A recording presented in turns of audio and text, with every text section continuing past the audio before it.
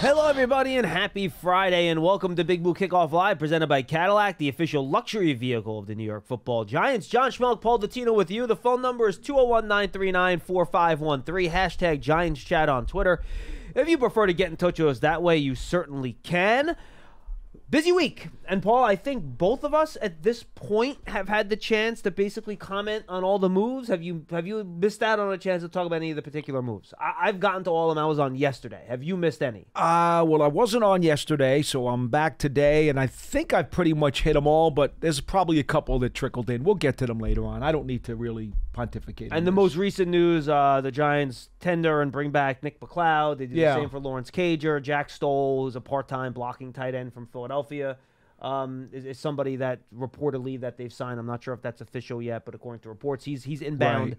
So, that's kind of where they are right now, and I thought, Paul, today would be a good show to kind of see where this leaves the roster currently, and then what's next. And obviously, you guys can still call up and talk about the players they've signed and all that stuff, and everything like that. Real quick before we start, though, Paul, what do you got? We should mention Aaron Donald announced his retirement today. Wow. Probably from...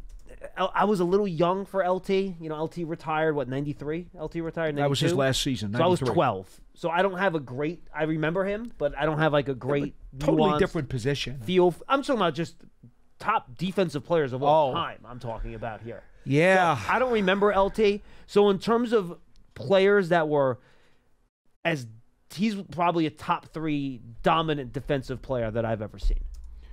In terms of ability to dominate a game and just being completely unblockable.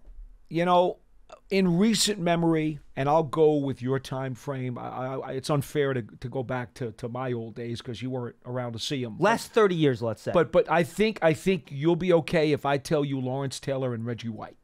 I have no problem with either one of those guys. Okay. That's cool. And you can even throw like Bruce Smith into that conversation if you want. Bruce Smith is if he's not sitting at the table, he's right on the side of the table. And Derek Thomas, I think, is kind of the level right below that, I'd say.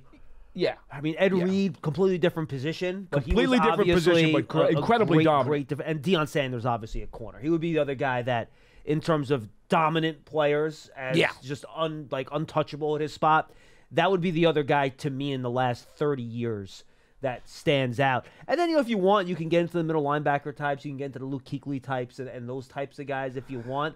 But... that's the group for me. The back room at the Hall of Fame, all right, the one that should be reserved for just a handful of guys, Aaron Donald can certainly not be at all out of that conversation. When you talk about that back room with the real elite guys, his name's going to have to come up there. It's just going to have to because, I've always said, John, that Lawrence Taylor redefined the position, and heck, he forced offenses to actually create new plays and schemes just because of him, which, I'm sorry, that makes him the #1 defensive player of all time. Not just because they went away from him or because, we got to worry about him, he's the game wrecker. No. They created new portions of the playbook and schemes just because of him. So he will always be, as far as I'm concerned, at the top of Mount Rushmore of defensive players. No argument. But there's going to be a handful of guys who can get into that room, in that back room of the Hall of Fame. And Aaron Donald, the thing about him, John, you were just talking about it with Pearson before the program. And I said to you, my knock on him coming out of Pitt wasn't his ability. It was, how is he going to be durable enough to play at such a high level in this league, knowing that he was more svelte? He was more on the smaller side. Great athlete. We knew that. But how's he going to hold up? Yeah. I am absolutely flummoxed that he was able to play at this level for so long and rarely miss a game. I don't even know. Did we check how many games he missed? I did not. Why don't you check right now? And Pearson, I thought, made a really good point. Much like with LT, then you started getting these undersized edge rushers. Now you have guys that are built. Teams are more willing to draft smaller defensive tackles because of what Aaron Donald did. And you go back, and it's kind of like a thing of lore, where at the Senior Bowl, the year he was drafted, which is 2014? Yeah. Him and Zach Martin went one-on-one. And Zach Martin dominated everybody that week, except for one dude. That guy. That's how good he was. And Zach Martin's really good. Zach Martin's going to be one of the best guards in the history of the league. So, I mean, but to your point, as I was trying to get to before, is that Donald, because of his impact in this league, people started saying, well, 3 techniques can be now more athletic. They can be a little smaller. They can be a little more slender. Just like after LT, everybody wanted the next pass rushing outside linebacker. They wanted the next 56, and they never found one. I don't know if they're going to be lucky enough to find an Aaron Donald either. No, he's 1 of 1. He's 1 of 1. So he's that special of a player. Anyway, wanted to get that out there before we got to your calls here at 201-939-4513. So in 2022, he missed 6 games. I guess he had an ankle injury. So okay. Is that all in 10 years, 6 games? Look, he played 14 games in 2017. For 2014, he only played 12. Well, games started was 12. Yeah, he did play 16. Games started. He played 16. I'm looking at his track record now. Yeah, it looks so like that's it. 2 and 17. And then 1 game last year he missed because that was a 17-game season. Yeah, I mean, that's, So he's missed 8 games in his career. 9 games in his career. That's for a defensive lineman, that's ridiculous. And John made a great point to me right before the show. John, what was that video? I want to see how many times he was top 5 defensive player of the year. So defensive player, no, I'm serious. Defensive player of the year 4 times. Otherwise, he was top 5 8 times. Amazing. Defensive player of the year. Just amazing. It's ridiculous. So I was talking about his durability, and John said to me right before the show, he goes, well, when you're that small and that's felt, maybe guys can't get a good lick at you. And maybe that was the secret. And by the way, that athletic. Yeah. Like, you just can't get a hand on him. And he's powerful. The guards in this league, especially in recent years, maybe not his whole career, but in the last half of his career, guards have become more bigger and more powerful. They've become more road grader types. And I think guards have also had to become more athletic to deal with guys like Donald. Because of him. Right, exactly. Teams want to do that kind of stuff to them now. So anyway, just great player. All right, so looking ahead now, here we go. Giants, we've seen what they've done, okay? I will summarize this quickly for everybody. Okay. All right, they land a running back to replace Saquon Barkley. Now, probably more of a part-time back than Barkley was. Different direction. They're going committee. But they have a starter in place. Okay? They have somebody. Offensive line, they had 2 guys that can be starters. Yep. And talking to Jermaine Illuminor yesterday, and that interview is going up at some point today. Holy cow. It is one of my favorite interviews I've ever done here. It was unbelievable. He was great. It's 17 minutes. So that's going up on the Giants Huddle podcast, also the Giants YouTube channel at some point today. Make sure you please go check that out. He could start at any of 4 spots on the offensive line. He told me he doesn't care. He can do any of the 4. He's just as comfortable in all of them. And that's up there on YouTube. And why he was such a target of mine. John Runyon, a starter at left guard, right guard. Right. Either one. He said he's probably feels like he's more of a natural left guard, but he's been at right guard long enough now where he's fine. He started there the last 2 years. So that's not a position change. He's played there the last 2 years. He'll be fine at right guard. So they try to secure the offensive line. You replace the running back. And then on defense, you bring in the big pass rusher and Brian Burns, obviously. Mm-hmm. And those are your major additions. You have some guys on the periphery, but those are your major additions in terms of guys that you brought in. Jalen Mills, who can kind of be a combo slot, safety, box type of guy. Secondary wild card. How about that? He'll be in the mix to make up for some of those Xavier McKinney snaps you're losing out on. So the question is, what's left? When you take a look here, where are your holes? Paul, I'll let you lead us off if you want to bet first. Yeah, I just think that it's obvious that also you forgot the quarterback. They got the insurance quarterback. Yes, and Drew Lock is the backup quarterback. Thank you. Because a lot of people might come at that right away. And we should... Thank you. Before we get into our conversation, please, let's bring this up. So, John Schneider said last night on a Seattle radio station, I believe, correct? Yes. That Drew Lock came to the Giants because the Giants told him that he can compete for the starting spot here. You want to read the quote? No, you can read it. I don't have it in front of me because I thought it was ridiculous when I read it. I took it. I took the quote. No, not Schneider's quote. I was talking about Lock's quote. Oh, I mean, yeah, you can go ahead and read it. Daniel Jones is the starter on this team, and that's been conveyed to me. He's here to push Daniel Jones as a backup, not here to compete with him for a starting spot. Correct. And he made it very clear that he never talked to Schneider out in Seattle about a scenario that it mimics the Baker Mayfield thing. He said that never came up. And he said, I just said to him, I'm getting a 1-year deal, He said, great, fine, end of conversation. So it sounds like John Schneider's trying to come up with a justification for why they did not retain him. And that happens a lot of times I when get it. GMs lose guys, right? So, hey, it is what it is. The point is, don't read anything into the reports that you saw last night off of Schneider's comments, because Drew Lock is clearly saying that there's really nothing there. No. Okay. Daniel Jones is a starter in week 1. That's it. Anyway. All right. Hole number 1. Go ahead. Yeah. For me, it's still got to be the impact wide receiver. I'm still going there, and it's so fortunate for the Giants that unless like something happens to the planet before the draft, there's going to be 2. Probably 1, but maybe 2. At least 1, maybe 2. Right. Is the way I'd put it. Superstar impact receiving prospects should be there at 6. Agreed. And I think when you're picking at 6 and you can look ahead to the draft a little bit, you can adjust your plan accordingly. You know, at 6, you have a pretty good idea of who's going to be there and who's not. Right. I think you can say with some level of safety that 3 quarterbacks will go ahead of the Giants. Now, where those 3 quarterbacks go, what teams select them, if more than 3 go, all of that's possible. Team trades up. We saw the Vikings trade today. They traded their 2 second-round picks for an extra first-round pick this year. Now they own 11 and 23. And the Vikings were looking for a quarterback in last year's draft. So they're going to be looking to package those picks to move up. Whether that's the Patriots, whether that's the Cardinals, whether that's the Chargers. Could even be the Raiders moving up. Correct. So 3 or 4 quarterbacks will go ahead of the Giants. Can't tell you for sure who's picking them. I can tell you pretty sure that the Commanders are picking one and that the Bears are picking one. And the Patriots. Well, maybe not. Maybe the Patriots. Maybe not. But maybe that's the team that moves out and the team moves in. I think they'd be crazy not to, my opinion. Yeah. I don't know what they're thinking up there. They do have Jacoby Brissett there as a stopgap in case they don't draft a quarterback. But the bottom line, with 3 quarterbacks in some way, shape, or form going before the Giants, that only leaves 3 picks, and there's 3 premium wide receivers. So Right. the Giants are getting one of them. And that's for the fans that haven't followed the draft very closely. Marvin Harrison Jr., who will more likely than not be the first receiver off the board.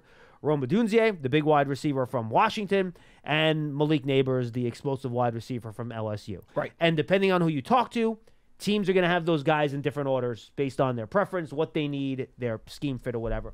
So I'm with you. I don't think what they did in free agency indicates they're selecting a receiver more than before.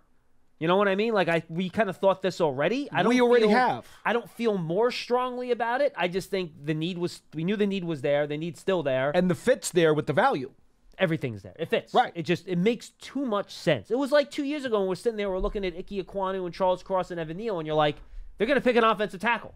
That's what it feels like right now with the wide receiver position to me. Yeah, Or go back when they drafted Andrew Thomas. When you look at Thomas and Wirfs and all those guys, you're like, they're going to pick an offensive tackle. It just feels that way for a wide receiver. The need and the neighborhood value is just meshing so closely together, John. I just find it incredibly hard for me to believe that they don't take one. Now, if a quarterback they believe is the next Tom Brady is sitting there at 6, you obviously never pass up on that because the quarterback is the quarterback, and that's the way it goes. If you think you can get a future Hall of Famer at that position, I don't care who your other guys are and who your starter is or whatever, Right. you pick that guy. So that's always a possibility. But other than that, I would be extremely surprised if they did not walk away from with a wide receiver. All right, hole number 2. I'll go next. I think it's obviously cornerback. Right. We know Deonte Banks is one starter. We know Deonte Banks is one starter. Okay. Yeah. Cordell Flott's in the mix. You know, Sure. Maybe slot, maybe nickel, maybe outside. Maybe. I don't know if they're like a true believer there or not, but he did play in both spots last year, was effective at times. So that's one guy. Who's your other guy? They just brought back Nick McLeod. I don't think that's a guy you want to, he's a good stopgap at that spot to be a backup and play there if you need him. I think you want to try to draft somebody to compete with him for that other outside especially cornerback with how spot. important he is on specials. All that stuff. Because you would take away some of that juice. And you have Trey Hawkins there who can compete, but obviously, small school, late round pick last year. They tried to kind of shove him in there early in the year, didn't work out. Maybe they'll give him another shot. He was a little raw. You want, of course, he's a cornerback out of Old Dominion. It was picked raw. on day 3. I mean, It what was else? raw. I don't know what people were expecting. So you want to add somebody to that room. Now, is it a nickel? I don't know. There's going to be plenty of day 2 nickel slot corners that get picked in this draft. The outside corners go dry a little bit pretty quickly in round 2.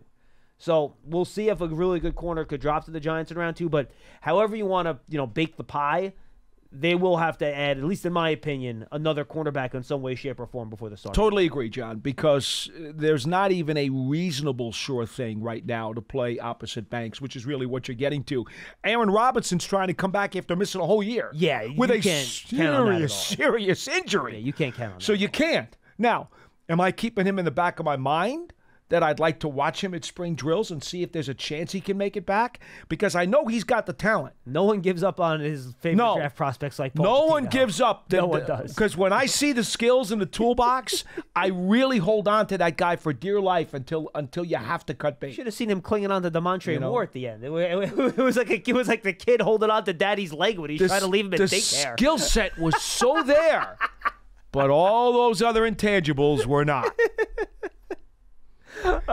We've talked about this. He is, from a skill set perspective. I'm sorry, it's just funny. No, he's one of my all-time biggest disappointments because the skill set was there and all the other stuff was not, and he just turned out to be a total flame out. Robinson was a third-round pick and is suited to be a boundary. I think right now it's a very long shot that he's able to take the starting job. Heck, he might not even make the roster, John. Yeah. We don't even know that. We don't even know where he is with his rehab. Right, so those are the two gaping, gaping strong, but those are the two obvious holes that I think we look at. Right. What other spots do you think there could still be additions or tweaks? Well, it depends on how thin you think the other spots are. Well, what do you think? Do we know what's going to go on with Darren Waller? I mean, I think that seems to be up in the air. I would have hoped if he was going to retire, he would have told the team by now. But I mean, there seems to be some questions there. Okay, so to me, that is definitely one of the other positions that you have to consider because it does become rather thin. We all like Daniel Bellinger, but Cager has not put a huge resume on the field. They just signed Stoll. We know he's a blocker. He's really not anything to write home about in the passing game. So how can you get excited about the tight ends room? Again, no disrespect to Daniel Bellinger. I like Daniel Bellinger. He's a good functional player. But, I mean, he's the only one that you actually can say has legit resume in that room. I'm going to go pass rushing defensive tackle. I think you need someone with a little bit of juice to play that 3-technique spot. We were just talking about Aaron Donald, right? You want to have that guy with a little bit of juice at your 3-technique spot. That's a spot that's absolutely thin. They have a lot of tackles on the roster. Dexter, Nacho, Jordan Riley, DJ Davidson, Ryder Anderson. But those guys more, I would put them into the big body defensive tackle silo rather than the pass rushing defensive tackle silo. You agree with that? I think that's fair, right? I think it is. So can you get that 290 to 300 pound defensive tackle that can, cause some havoc in the interior of that defensive line to give you some of the pass rush production you lost with Leonard Williams, who managed to get paid a lot of money again, by the way. That dude just keeps cashing in, man. Good for him. He's a really so good player. Yeah, he's a good dude, by the way. So I'm very happy for him. Had a really great last month of the season in Seattle, too. Anyway, those are two. Any other spots that you would still want to address? Well, I happen to be a bigger believer in Belton than a lot of people are at safety. Now, he has flashed. Every time he gets in there, he seems to make a play. No, safety's fair, Paul. Safety's on the list. Is he good enough that if he's a full-time regular down safety, that he can consistently do that over 17 games? I think it's fair to question. And it's a different system. We just don't know. So we don't know how he would play in this system either. So what's proven there? I don't know that he's proven. I think that's a reach to say. You'd like to believe it, but I don't think you could say it with conviction. Again, Javarius Owens is a guy they like a lot, but we don't know. And you mentioned the system, which is a great point, John. This is a different system they're going to play this year. As much as they liked Owens going into last year, maybe this year it's not a fit for him. And maybe Javarius Owens doesn't come off that red shirt year and give them anything. Now, I don't Joe know. Shane has made the point that they try to draft guys that are system-proof. So we'll see if He does. if that works or he not. says that. So I think it's fair to say that that is certainly a position that if you could address and get a very strong feeling of an upgrade, you probably would. Is that fair? Yes. And I would say, yes, I'm with you. I think safety's on the list. And I wouldn't mind adding another guard, to be honest with you. You know, you added Runyon. You have Luminor out there, who's Right. as much a starting guard as he also is your swing tackle, too. Like, he kind of fills both roles. Yep. So what happens then if, you know, one of the tackles gets hurt, he has to swing out the tackle, and then who's your guard? I know you have Azudu in-house, you have McKeithen in-house, but Yeah. if you want to draft a guard here, you know, round 3 or 4, I would have no problem with that. If you want to add another young player to the guard room. I don't think there's anything wrong with taking another prospect for the offensive line room because the Giants have already seen that your best laid plans sometimes fall apart. And you have to go deeper and deeper into that room than you originally planned. So how could you go wrong if you draft another offensive line prospect? So if you had to guess right now, and then we'll get to your calls here at 201-939-4513. If I made Paul Dottino predict today, left to right, the Giants starting offensive line in week 1, what would it be? Week 1. You want me to give mine first? Do you want to think about it? No, I'll give you mine. I'll go Thomas. I think Neal is going to hold off the charge. I think Neal's going to be the right tackle. I'm going tackles first. I'm sorry. That's Thomas and Neal. I think Neal will hold off the charge. I think. So now go left guard to right guard. I think you're going to look at Runyon at left guard. It would not surprise me if Illuminor seizes the right guard spot, and of course JMS is in the middle. That would be my guess too. If I had to guess right now what it would be week 1, that's what it would be. Yeah, I agree with you. Now, why am I saying that? To be frank with you, I'm just going to be brutally honest.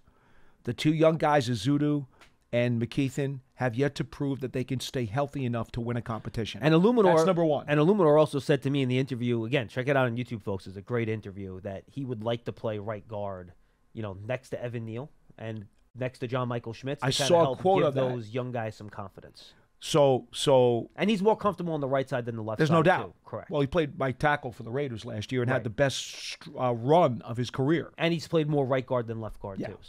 So that's number 1. Number 1 is the questions about the health of the young guys to be able to fully compete, and number 2 is the fact that the experience, the guile, the leadership, the knowledge of Runyon and Illuminor, that's going to give them an extra score or two as the testing goes through during training camp. They're going to have a little bit of a leg up on those other fellas because, let's face it, those young kids haven't put much on the field.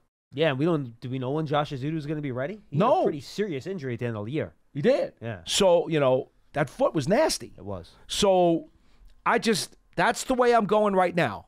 And is that an upgrade? Yes, it is. It's an upgrade over last year. It's better. It's better. It's not dominant, but it's better. Now, I'll just say this in general before we get to the calls here, and I apologize for taking an extra couple of minutes here, guys. You remember what I told you from my priority was this offseason, right? Yes. The Giants should address their offseason. Yes. Now, they did pivot away from that a little bit. You were big on pass rusher more than I was. I was big on offense. Remember I said I'd put all the resources into offense right, and make the offense right, better? But I thought you also said pass rusher was the other very high pick. You wouldn't have been surprised. Going into free agency, I thought the 2 splash moves would either be pass rusher or guard. Those are the 2 spots I thought there would be a splash. Correct. But in terms of my bigger picture offseason plan of offense, all the resources, offense. Yes. The Giants did deviate from that a little bit here, right? Well, they made the trade. Right. They decided to prioritize, and if you're going to prioritize a position on defense, that's a good one. That's the one to do. If anything, right now, the highest paid NFL player other than a quarterback is a defensive end, and Nick Bosa. And when Michael Parsons gets his contract, he's going to be the next guy. Yes, he will. You pay the quarterback, and then you pay the guys that go after the quarterback, right? Yeah. So I get why the Giants did it, but now I feel like the draft, you're going to need some offensive players in this draft. Because if you don't walk away with that really good wide receiver, and you compare the Giants' offensive skill group to the rest of the groups around the league, it doesn't measure up. I agree. There's not one guy that teams, again, with Darren Waller's health being the asterisk there, there's no one that teams had the game plan for. No. And headache players, John. And at least last year they had Saquon. That was the guy you had the game plan for him a little bit, right? And that's what I talked about. That's the downside of losing Saquon. I prefer to take the money for a safety and running back and put it into a defensive end. But the downside is you lose your one headache player on offense, right? And you have to replace that headache on offense to allow your offense to function. Even if the offensive line is better, I still don't think we see a group where you have, this isn't going to be, the 90s Cowboys here blocking in front of Emmitt Smith, right? So is there enough there to score the amount of points you need to win games? So you are going to have to add some offensive weapons here. Again, we talked about wide receiver already in the draft and make that a bit of a priority. So that's it. All you did was just enhance what we talked about at 10 minutes ago. Correct. Because, again, as you start putting all the pieces together, you just have layer upon layer upon layer that tells you impact wide receiver at 6 is the smartest thing to do. And I'll say this. I think what we're seeing, and again, knowing Brian Dable's history as a play caller in Buffalo, we all recall the playoff game where he did not run the ball once in the first half. Yeah. Brian Dable wants to throw the football. He does. They signed a guard whose best feature is pass protection. Correct. And Jermaine Illuminor, I think, is a solid pass protector as well. And Devin Singletary is not your, put the shoulder into the line and push 4 not yards a bell in cow a cloud back. of dust. He's not a bell cow back. I watched his tape yesterday, by the way. I was really impressed by it, to be honest with you. He's a good player. Really elusive. Makes people miss in space a lot, even in small areas. But I think we're seeing this take on a Brian Dable, Mike Kafka from the Chiefs type of offensive feel where this is going to be more of a pass-first offense. So in order to be a pass-first offense, you need dudes to pass the ball to. So that's why I think receiver. And as much as we know the receiver class is deep this year, everybody says the top 3 guys are your blue chip impact guys. Guys that would be the first wide receiver taken in most drafts. Correct. And that's the problem. Because as deep as this receiver class is, and there may be a bunch of guys who turn out to be really good, there's probably a Puka Nacua sitting there somewhere in the 3rd round. It could be. Oh, they'll be good starters going into day 3. But that's what I'm trying to say. But you want that absolute Fort Knox sure thing impact guy, headache player, as good as headache receiver, as good as Puka Nacua is. He's not a headache player. Is he Jamar Chase? No. Is he Justin Jefferson? No. Exactly. Is he A.J. Brown? No. Is he CeeDee Lamb? No. Exactly. And that's the point. The headache player. You want the headache player, you got to take him at 6. Done. 201-939-4513. I mentioned it already, but real quickly, go subscribe to the Giants Huddle podcast. We have interviews going up with all the guys the Giants have signed over the past few days. Really good interviews. The one with Brian Burns is already up there. The offensive lineman should be going up shortly, at least one of them, if we get that straightened away. Is that straightened away yet, Pearson? We're still figuring that one out. We're still figuring that one out. But if you can go to the YouTube channel to figure it out. But it's there. So go check out Giants Huddle podcast, Giants app, giants.com/podcast, or just search for Giants Huddle on your favorite podcast platform. By the way, if you watch and listen to us on Google Podcasts, that's shutting down at the end of April, and you now have to subscribe via YouTube Music. That's how Google is doing their podcast feed now. So just keep that in mind. And we are on YouTube Music, so make sure you go subscribe on there. Would it surprise you? I knew nothing about that. No, not at all. I didn't think so. We have 3 new callers, or 3 not common callers, not new, but not common callers on the line, which makes me excited. Then we'll get to as many as you can in the next half an hour, folks. So we'll try to go a little rapid fire here. Let's lead it off with Jake in Columbus, Ohio. Jake, what's going on? Hey, John. Hey, Paul. Thanks for all the content you guys do. It's really awesome. I listen to just about all of it. No, thanks for listening, Jake. Great. We appreciate you. Good to have you. Awesome. So I have one question and one hypothetical, which I know isn't y'all's favorite, but figured I'd toss it in there. The question is, the fit and the need match the value at wide receiver in the first round. I totally agree on that. But cornerbacks are super important.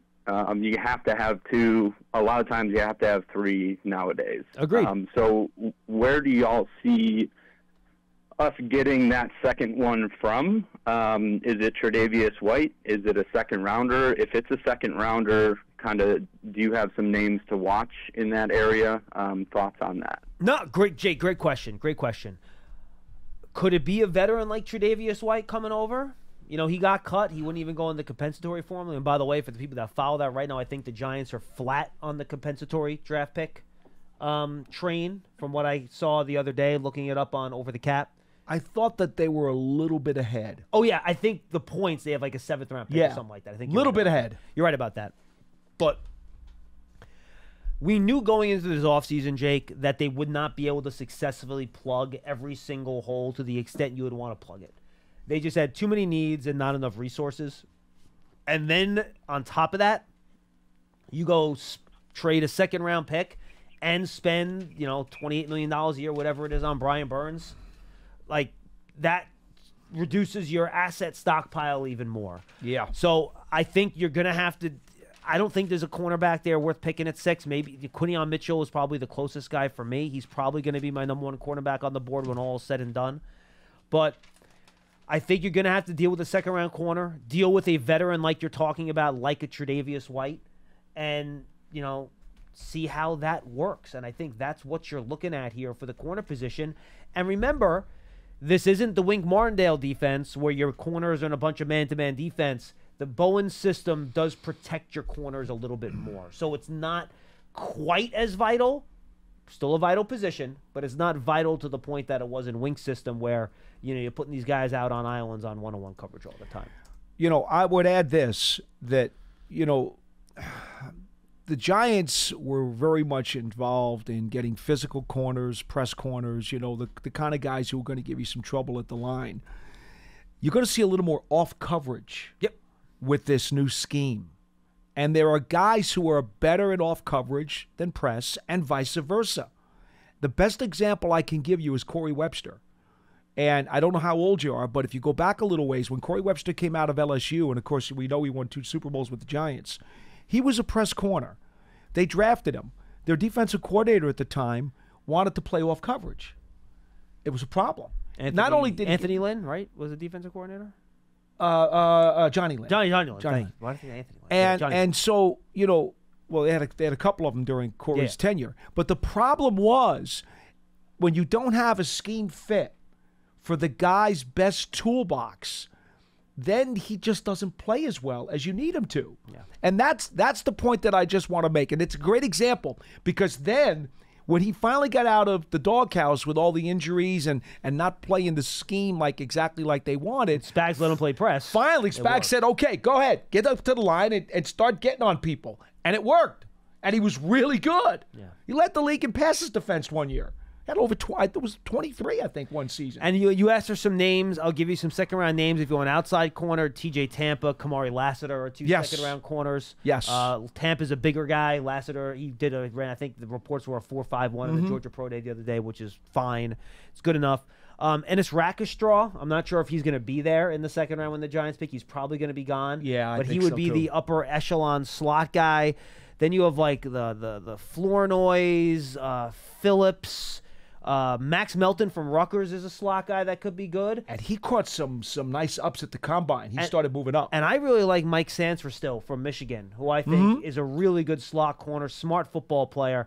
I think he's a guy that would fit really well on Bowen's defense. So I would keep an eye on Sansverstill in round 2 from Michigan as a potential pick. I don't know if you can wait till round 3 for him. That might be a little bit tight. I like him as a potential. If you're looking for a slot, I think he could be a round 2 pick. You know, the Giants are going to have to figure out what they really want to do with Cordell Flott because I think they know he can play. Now, John, we've had this conversation before. I've always said I think he's a better boundary corner you have. because he's got length and he uses the sideline very well to his advantage.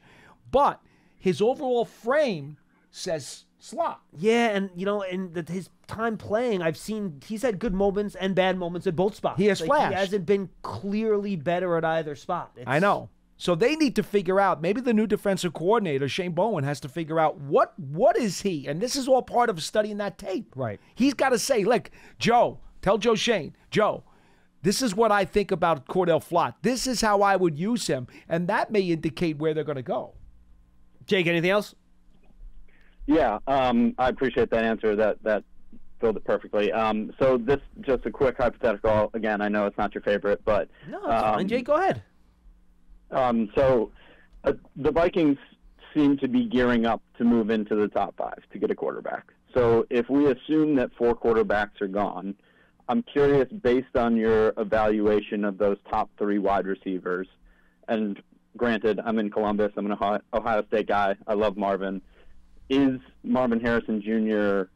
so much better than the other 2 that moving up maybe one spot to get him would be worth it, knowing that we have all those other holes to fill that maybe a 4th or 5th round could help fill? And I'll take this one off the air. No, good question, Jake. Harrison is my number 1 wide receiver. He's just to make it simple for fans, he's a 6'4" guy that moves like a 5'11" guy.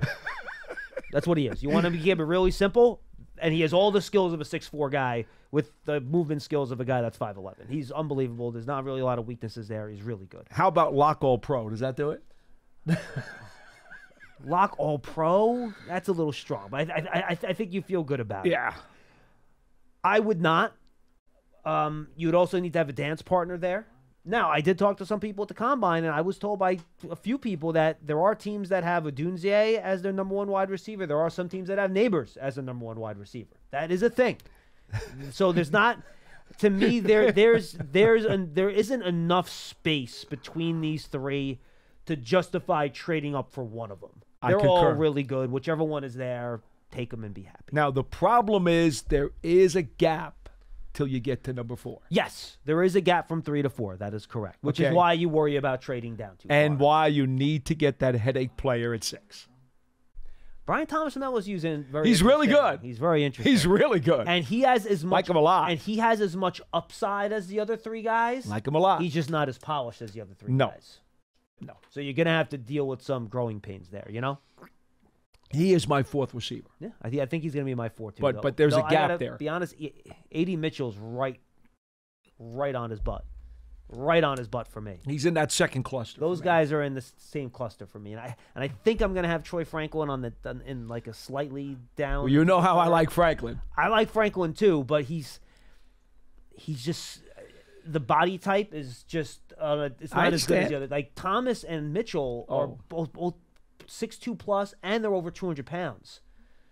You know, Franklin's 6'1", 170. I know. So that's why I think he's a little bit below Franklin for me. plays bigger than he looks. If he was 200 pounds, I'd put him in the same group as I understand. the 2 guys. So that's why I have them a little bit. And I love Franklin, by the way, but that makes me a little tad leery too. But you know, look at it this way: if the Giants did not get the receiver at 6, and somehow Franklin was sitting there at the top of the 2nd round for them, I would love to have him. 100%.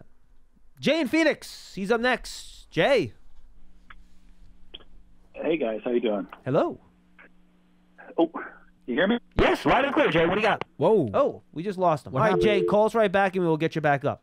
Yes, Jay, we could hear you until the dial tone kicked in, just for the record. All right, let's go to Randy in California. Hopefully we have better luck with this Pacific time zone fella. Randy, what's up? Hey guys, how you doing? We're good. Hello. Hey, so I'd like to play devil's advocate and put some holes in like Swiss cheese. I always agree with you guys, except for taking a receiver right now. Okay. Okay. So let me explain. Go ahead. So Papa, could one of you guys please play Joe Shane for me? I'll be Joe Shane. Oh, I'd love to be Joe Shane. Okay. I have to lose about 25 pounds and grow a lot of hair, but I'll do my best. And I know you're going to make a trade. You're calling him with a trade. That's got to be it. Yeah, and of with course. the paycheck. Okay. By the way, at a paycheck. Yes, good point. Good point. I have said, while I'm taking Odunze at 6, I would listen to a trade offer, because if I get totally blown away, maybe I'd consider. So it's probably better than I'm Joe Shane, so I can drive a harder bargain. There you go. Right, here we go. There you Brandy, go. lay it on me. What do you got? Okay, if you don't take a quarterback in this draft as high as you are right now, you're banking everything on Daniel Jones, injury prone, right? He could be, and he's come out and said it, that they're concerned about his health, right? Yeah. So him saying that right there is a red flag, saying they got to get off of him, because if he gets hurt again, that could end up your cap for the following year as well, because of the injury insurance on, right? Randy, maybe I don't have. Yes, yeah, he does have an injury guarantee on the 3rd year. That is correct. Right. Now, okay. So what you're saying is, if we have a down year next year, and if there's not a quarterback and it's not as strong of a class next year, there may not be a quarterback next year, right? After that. Okay. So you're looking at two down years, right? Then you got a rookie, so you're looking at possibly 3 down years. Well, now, Randy, usually... can I answer? Can I play the role here for a second? Oh, yeah, sorry, guys. No, that's okay. No, I don't disagree with anything you're saying, right? But what happens if I can get Michael Penix in round 2? Yeah, but there's a reason why Penix is so low, right? He's not a blue-chip, top-of-the-line quarterback. Well, right, but how about this? Build your franchise around. Yeah, but Randy, what if a blue-chip, top-of-the-line quarterback's not available at 6? But if you don't exercise every possible trade scenario as far as giving up the house, the farm, and the goat and the chickens to get those quarterbacks, right, you're staking your job saying if you have 2 to 3 more down years plus the season we had, usually it means somebody else is teaching that down the road because you got. That's all I'm saying. No, right? Randy, and I don't disagree with you, Randy. I don't disagree with you. I am open to possibilities. So what is your trade scenario for the Giants to move up then to get the quarterback you're talking about? If you don't move up to try to move up at least 1 or 2 spots, try to talk New England and move budging off, right? Well, yeah, I mean, it wouldn't be moving up. It wouldn't be moving up 1 or 2 spots. It would be moving up to 3 to New England spot. That's where you would have to go. Right. Correct. Exactly. And if you don't make every effort possible, even if you got to give up, like I said, the farm to get that quarterback, if you believe that quarterback's going to win for you within the next 2 years. And what if you don't believe? What if you don't believe, though? What if you don't believe that these 3 quarterbacks are the be-all, end-all like other people do? What if you don't think that? But you can also flip that around and say, but what if you miss on that? You're cooked. You trade up and draft a quarterback who busts. You are in big trouble. But no, if you do not do that, you're in big trouble because within 2 years of having down seasons with Daniel Jones being released, picking up a quarterback off the street and hoping a 3rd or 4th round pick is going to work out for you.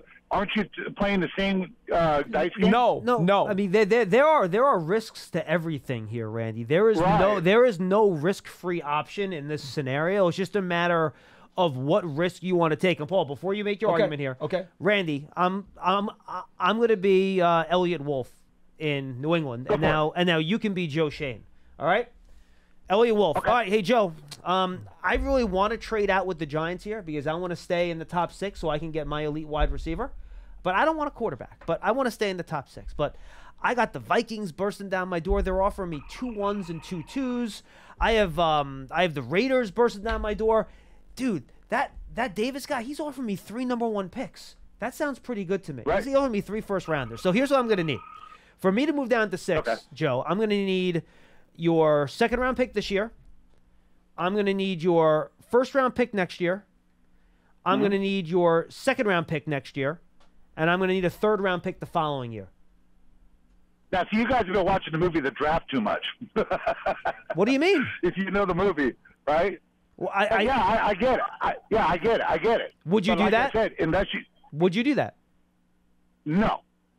I would try to space that out a little bit. Right? I did that. But you just campaigned for a deal. He offered you a deal, and you backed out.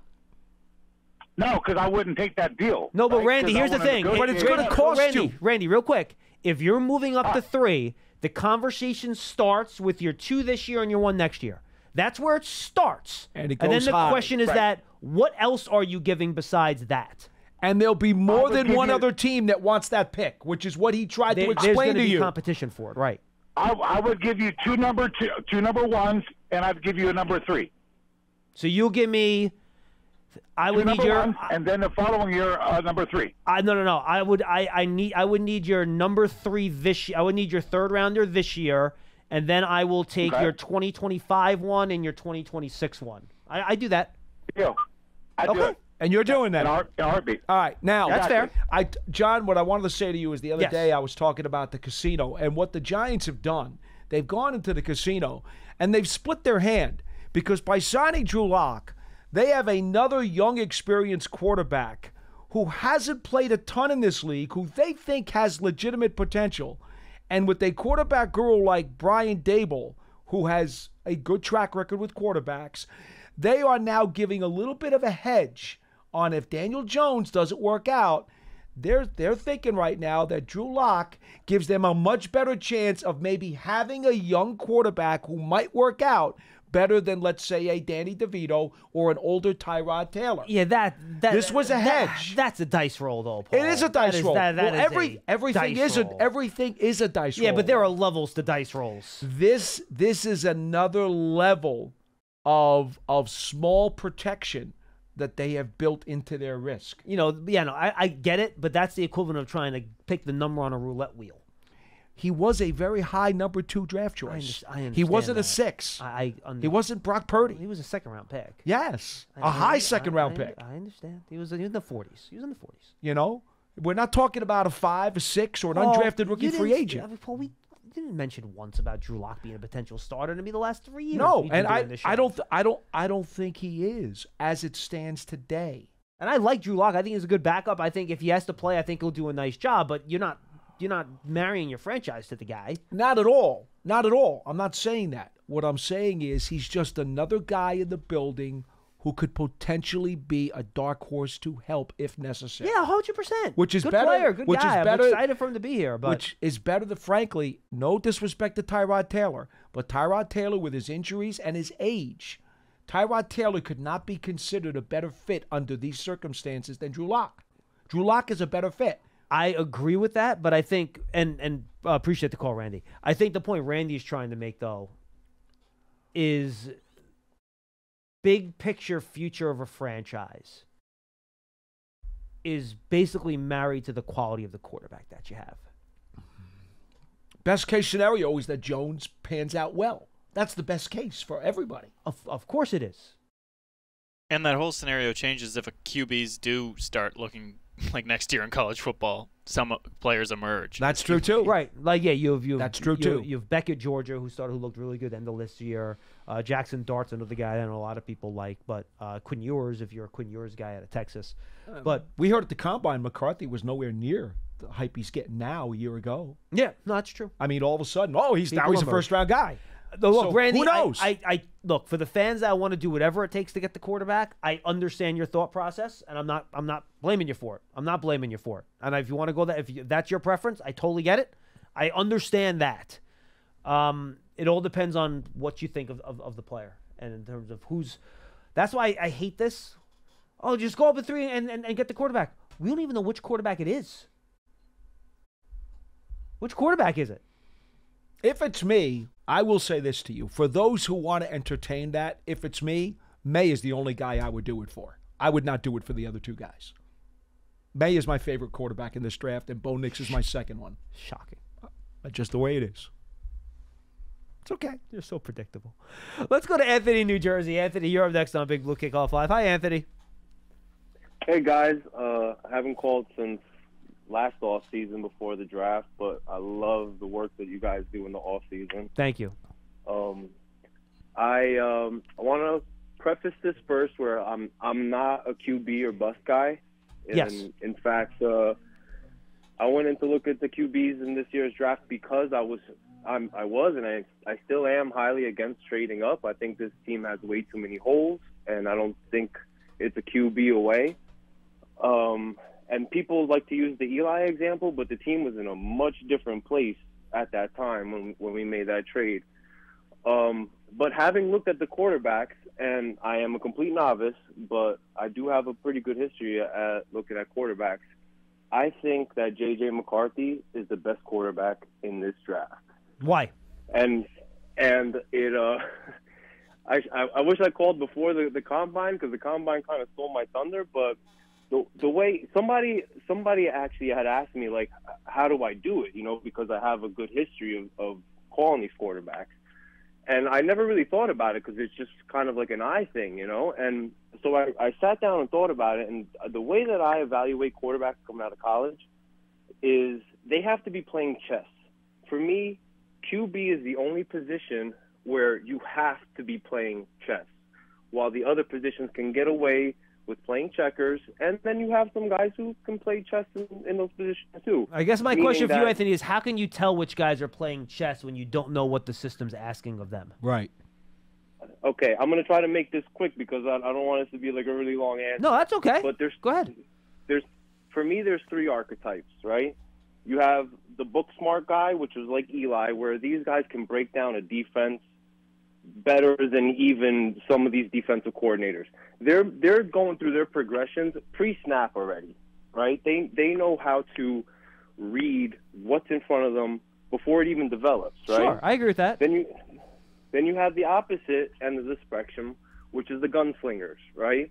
Which is like a Brett Favre, where they have a feel for the game and matchups and leverage, right? It's kind of like a subconscious thing. No, I agree with that. I'm with you on that. They have chemistry with their guys, and they rely on their guns to make throws that other people just can't. Then you have the guys that are in the middle, which is like your Mahomes types, which are the improvisers, right? These are the guys that manipulate the defense, right? It's kind of like sandlot playing, right? You kind of fool defense to go one way, and you're going the other way. You know where you want to go with the ball. You make it happen, sure, right? Mm-hmm. J.J. McCarthy, for me, falls in that sort of Mahomes area. I'm not saying he's Mahomes. Let me rephrase that. He falls in that improviser. Yeah, see, area. Anthony, I disagree. I would put McCarthy into the first bucket. Like, he can move around and throw on the move a little bit, but if you watch Mahomes coming out, he plays nothing like J.J. McCarthy. Not at all. It's not even close to a comparison. Not at all. And by the way, McCarthy has so little experience. By the way, it's only 2 years as a starter at Michigan. And you could tell with only those amount of games. And again, I'm not comparing them in terms of quality of prospect. I'm just talking about play style, Anthony. They're not the same. I would put McCarthy more into that first bucket than I would into the third bucket, for me. Here's what you look for then when you watch the tape, right? McCarthy, the way he throws with anticipation, the way that he uses his eyes to shift the defense to where he wants to go, right? He's extremely accurate. The thing that I don't like about McCarthy is his actual throwing motion. He kind of throws like a shortstop, which I think messes up his deep ball, the touch and velocity of his deep ball. I agree with that. I think that's fair. But where it actually helps him is on the move, right? Where for me, if you compare how he throws off platform compared to Caleb Williams, for example, Caleb Williams relies on his arm a lot, which then throws off his accuracy. Whereas McCarthy, because of that mechanic, kind of throwing like a shortstop, right? He still can throw from his core and his body, and so the accuracy is still there. I think McCarthy throws very accurately on the move. I also think Caleb Williams is the most accurate on the move thrower in this whole draft.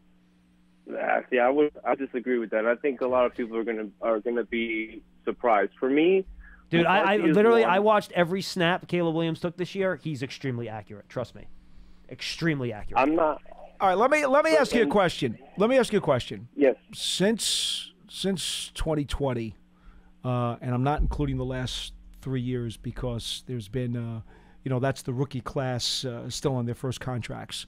There have been 60 first-round quarterbacks taken, and only 29 of them have gone to a Pro Bowl. Now, that's not the end-all, be-all. But if the NFL executives in this league literally have a 50-50 shot with a first-round quarterback going to a Pro Bowl, then they need to get your phone number and call you, because obviously you know more about quarterbacks than they do. No. And I'm not kidding. That. Why? Then what? I'm not saying that at all. But that's a track record now over almost 25 years. Yeah, he's allowed to have his opinion on a player. But what I'm saying is, it's a crapshoot. I mean, it's literally just under 50% of first-round quarterbacks have gone to a Pro Bowl. The bust factor is huge. Can I tell you why I think that is, Paul? Sure. I think they're overdrafted. I think that's what it is. Go ahead. I think guys overdraft traits, right? So, for me, example in this year's draft is May and Penix. I'm not going near them with a barge pole because my number one requisite is you have. And to me, May is downright erratic at times. He relies on his arm too much. And Penix is playing checkers. If he's running, for me, he's not really reading the defense. He's running the plays. He's running the offense. And if it's not there, he tries to force it in. You don't really see him move from one side of the field to the other. Now, Anthony, I would argue, and then real quick, because I have 2 more calls I have to get to. I'll give you my response, and then you can give me one more comment. I think this has been a great call, by the way. I think you make some good points. You've thought hard about this, and I appreciate somebody calling up with really detailed opinions on why they think it. Taking some time to think about it. I really appreciate that, Anthony. Really good call. I think recently it's actually been the traitsy quarterbacks that have worked out. Yeah, right. Josh Allen, traits guy. Mm-hmm. Justin Herbert, traits guy. Mm-hmm. Patrick Mahomes, traits guy. Anthony Richardson, traits guy. These are all traits guys that have hit. Now, there's been non-traits guys. Like, I wouldn't necessarily consider Joe Burrow a traits guy. He's worked out. But, like, Josh Rosen wasn't a traits guy. That didn't work. Tua's been good. He hasn't been, I don't think, like, all world. You'd rather have, Herbert than Tua. They were picked back-to-back, obviously, right? So I think it's actually been in recent history, and I think going back further, I think it flips a little bit. But I think in recent history, it's been the traits guys that have worked out more so than not, no? I think what you're getting here is you're getting more quarterbacks, more athletic quarterbacks coming through. So it's not that they're working out because of their traits. They're working out because they still have these qualities that I'm talking about. They're either on the 3 archetypes. Josh Allen didn't. Well, I honestly don't know. I have no comment because I didn't really look at the quarterbacks in that draft class. Mm-hmm. So I only know what he's done in the NFL. Fair enough. I'm not saying you don't want the traits guy. Like, if you could get the traits guy with the and he's playing chess out there, then that's Mahomes. That's perfect. Yeah, but But in college, Anthony, just to be clear, in college, Patrick Mahomes was not playing chess. He was playing checkers. Right. He was just chucking the ball all over the place. So he's developed into a guy that plays chess. But in college, he was not playing chess. Here's my last point, real quick, because I know this has gone long. That's okay. You can't teach speed, right? Right. You can't teach the instinct that I'm talking about. I agree with that. You can't develop that. No, I agree with that. I think you're right. Mm-hmm. And that's the last thing. Thanks, guys. No, great. No, Anthony, great call. Appreciate you calling in. Interesting call. Thoughtful call. Yeah, and that's good conversation. No matter if we disagree on some of the points, it's good back and forth. And I agree. I do think there is, if you can find the guy that in college already is reading the game that way and can process like that wonderful. Pre and post snap, I'm with you, Anthony. If you can find that, you go get that guy. And that's more important than a guy that can throw a few miles an hour faster, throw a few yards further. I agree with that. I just think it's like, did anyone really know that C.J. Stroud could process and play chess the way he did based off what he did at Ohio State? No, of course not. Nobody knew that. The Panthers didn't know. Most people had Bryce Young as the number 1 quarterback. Nobody knew. I think I'm with you, Anthony, on your theory, but I think figuring out which guys are able to do the things you're talking about is really, really hard. Well, this is one of the reasons, and not all of the Parcells quarterback rules still apply because the game has changed and the economics of the game have changed where, guys come out early and you can't necessarily get all of the things that Bill wanted back in the day. But he was very big on guys who graduated, which you never get anymore anyway. Very big on guys who had 3-year started right? At least 3 years, and guys who won, at least 30 games. Because not only did you want a guy who had all that experience, but you wanted a guy who had a lot of winning experience. These are things coming into the pro game that will give you a leg up.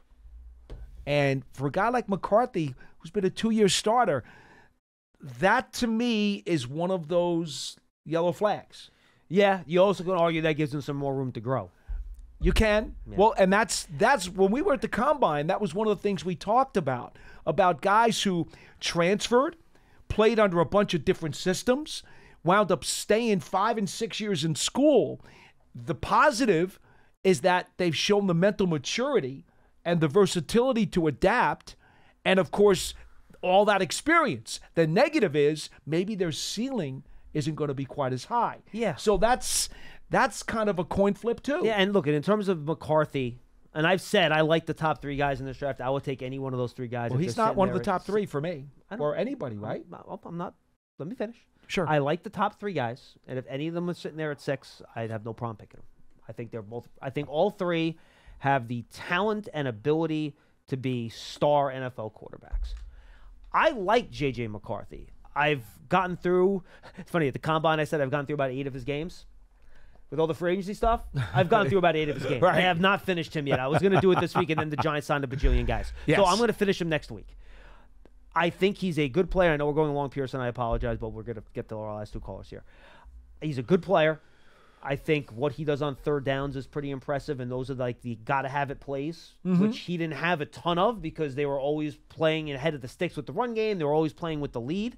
So I look at some of those third and longs he was able to convert, and I'm like, all right, that's pretty good. I think he's very accurate intermediate. I think he's willing to throw over the middle, which I think is essential for a good quarterback. I think he's very accurate on crossing patterns, which is something that Brian Dable uses over and over again in his offensive system. It's just crossers on crossers on crossers. So I think all that fits, but if you're giving me the choice between one of those top 3 receivers and McCarthy, I just think the 3 receivers are that much better of a prospect. But if I'm sitting there and you're saying, would you pick J.J. McCarthy or Brian Thomas? I think that's a different conversation. You know what I mean? If the Giants are picking at 12, now McCarthy might not be there. Right. But I'd be more amenable to that, just based on where he's going to land on my board. Okay. I just have trouble passing on a true blue-chip player for a guy that I don't consider a blue-chip prospect, even at quarterback. And I get for fans that want to do it. And by the way, this is the same exact thing I said about Daniel Jones. Remember, the Giants picked at 6 and 17? What did I say? I'd be okay with it at 17. I don't think I could do it at 6. That's what both of us said during that draft process. I know. So I thought at 17 he was possible. I didn't think at 6. And then it comes into play about the other factors that we talked about. Right. And they're like, well, if we didn't get him there, we weren't going to get him. Sometimes you just got to make a pick because it's the only chance you can get your guy. And again, maybe that's the way the Giants will feel about somebody at 6, and that's what they do. I don't know the answer to that, but that's right now, as I stand today on March 15th, that's how I feel about the McCarthy factor. I warn you about this, and this has nothing to do specifically with the players themselves, but it's about the environment. It was unanimous. Everybody and their mother insisted that Dwayne Haskins was a top 10 pick. I don't know about that, but okay. No? First round pick. Top 15 for sure. I know people in New York were Giants have to take Dwayne Haskins. Well, the red flags were all over him from the very beginning. Lack of experience, played with professional receivers, played with a professional offensive line, never had to bring his team from behind. There was so much missing there, but people were just enamored with the way he threw the ball, his strength, supposedly his ability to lead an offense because they were so incredibly, unbelievably efficient at Ohio State. It's easy to get sucked into that stuff. It really is. And people have been sucked into that stuff many times. That's why less than 50% of first-round quarterbacks have gone to a Pro Bowl. Done. Don't get angry. There's nothing to be angry about. Let's finish up. All right. Jay in Phoenix, we lost him before. I want to make sure we get him in. Jay, what's going on? Hey, guys. Yeah, I wish I could blame Pearson for what happened earlier, but it was completely user error. No worries, man. What do you got for us? Well, I was going to chime in on the conversation about the receivers, and I actually think that that's what the Giants are doing is they're maneuvering things to be able to get the choice of the receivers they want. Because I do believe them that they're going to give Daniel Jones a shot. And if they draft a quarterback, if one of the 3 aren't there, they're going to go later and get maybe a developmental guy that they can have behind Locke and DJ. But my main question that I was calling about was with the Shane Bowen's defense, I'm trying to envision who's going to be on the field and how that's going to work, at least in the front guys and the linebackers. We haven't talked to them yet, so we don't know either. I mean, look, I think in your basic nickel package, which is what you're going to be out there 60 to 70% of the time, you're going to have Thibodeau and Burns outside. You'll have Nacho and Dexter Lawrence as your two tackles, and you'll have McFadden and Okereke as your two linebackers. I'll tell you know who I'm curious about? We loved him. Darian Beavers, coming off of a year on IR. I wonder how he fits into this mix. Paul still grabbing onto those prospects. Another guy who I loved coming out of school. I don't give up on guys easily when I know they've got the toolbox. I'm waiting to see what Beavers has to offer this year. And if it's not nickel, do we? So I appreciate that info. But if it's not nickel, does Azeez Ojulari have an ability to play with Kayvon and Burns on the field, or is he strictly a pass rusher? I see him as more of a. I would almost more consider putting Azeez as your pass rusher and putting Kayvon out there as your Sam. I think Kayvon has a better chance of being a guy that can drop in the coverage a little bit and play that strong side linebacker spot than Ojulari myself. Oh, I don't see Ojulari doing anything in coverage. Yeah, neither do I. Yeah, okay. All right, well, very good. Appreciate it. You guys have a great weekend. Yeah, no problem. And I think, I don't know who the other outside linebacker would even be in that situation in a standard 4-3 set. I don't have an answer for that. Maybe their base would be more 3-4-ish and they do it that way. I don't know. That's actually a good question. Yeah. That's something we'll have to watch for come OTAs and see where guys line up and try to figure it out from there. I think this is the first time we've heard from Charlie in Portland, Maine since the Combine, if I'm not mistaken. Charlie, what's going on, man? It's a long time. Hey, guys. How y'all doing? We're good. Hi. What's going on? Paul.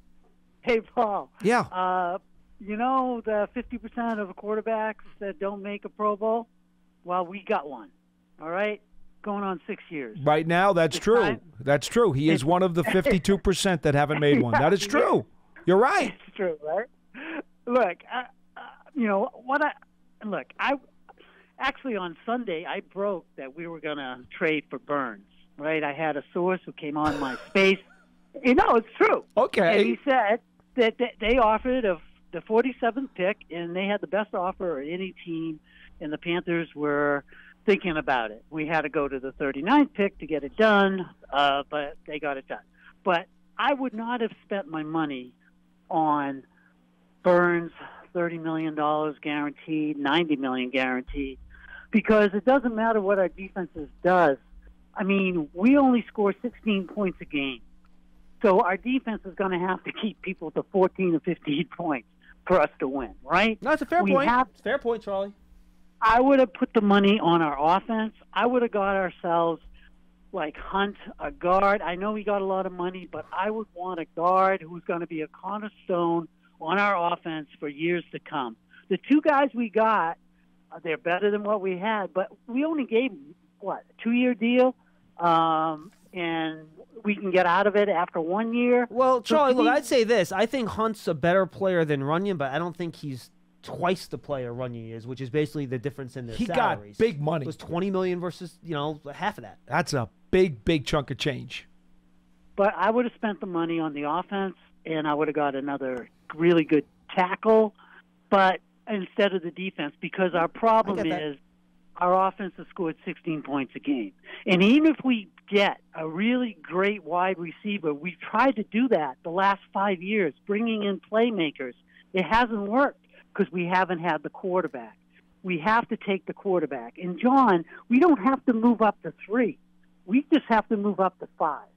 And J.J. McCarthy will be there, or one of those 4 top quarterbacks will be there. So we only have to, because Arizona's going to take Harrison. It's pretty, that's who they're going to take because Murray needs them. And so all you got to do is move up one spot to the Chargers, and then you can get J.J. McCarthy. If that's the guy I'm moving up to draft McCarthy now? That makes no sense at all, Charlie. Charlie, look. If people believe that if they believe he's the guy, moving up one spot's worth it to do. I'm just telling you from my personal analysis, I don't view him that way. Well, the thing is, Minnesota does, because they're going to move up. That's why they got the draft picks they did. Yeah, but how do you know they're moving up to draft McCarthy? Well, what I've been hearing, sources, is they're in fact from his Panther source. His Panther source. Charlie, maybe they think the Patriots are getting out at 3. Yeah. No, Patriots are picking a quarterback. I'm up here in New England. There's no way in hell they're not picking a quarterback at 3. They need a quarterback. I agree with you. If I'm the Patriots, I'm picking 1 too. But there's a lot of noise out there that they're not going to do that. I don't know. No, they are going to do that. They're picking a quarterback. What I'm saying is that if we don't pick a quarterback, look, I know what the Giants are going to do. I know what Shane's going to do. Shane's not going to pick a quarterback at 6. In fact, he'll pick a wide receiver, or he'll move down a couple of spots if he can, get more draft capital, pick a wide receiver there, and then in the 3rd or 4th round, he'll pick the developmental guy.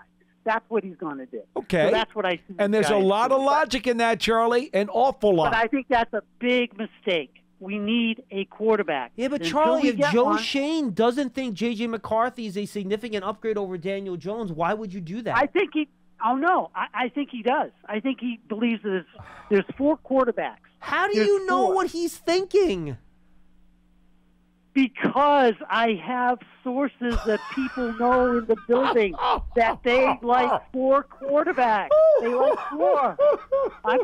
Now, Charlie, you might fall. You might, no, Charlie. You can laugh all you want, Paul, but I know a lot more than you do. Okay? Maybe about the comic books on the shelf. That's possible, okay, Charlie. Paul. Come on, my friend. How many quarterbacks have you been right on? Like Davis Webb? Come on. Give me a break. How about Josh Allen? You thought he was the and best, Darnold, right? and all the other busts that have been taken in the last 10 years. If you like Knicks, then I know that's the guy I don't want. Because your pick on quarterbacks have been horrible over the years. All right, sure. Right? It has. You like Daniel Jones. Where's that got us? That's all. See you guys. Good day. That was unnecessary, Charlie. That was a little nasty. I'm not going to lie. It's all right. Hey, I'm here to face every mistake because no one's 100%. Former Broncos tight end Chris Manhertz is signing with the Giants, per Adam Schefter. According to reports. Okay. Trying to load up on that spot here. Another tight end. That's interesting. I wonder if they know something. It certainly looks like they're leaning in a certain direction, stuff in that room, doesn't it? Who knows? He's another more of a blocker, though. Yeah. Charlie, good call. There's no reason to get personal with people, though, please. All right. It's okay.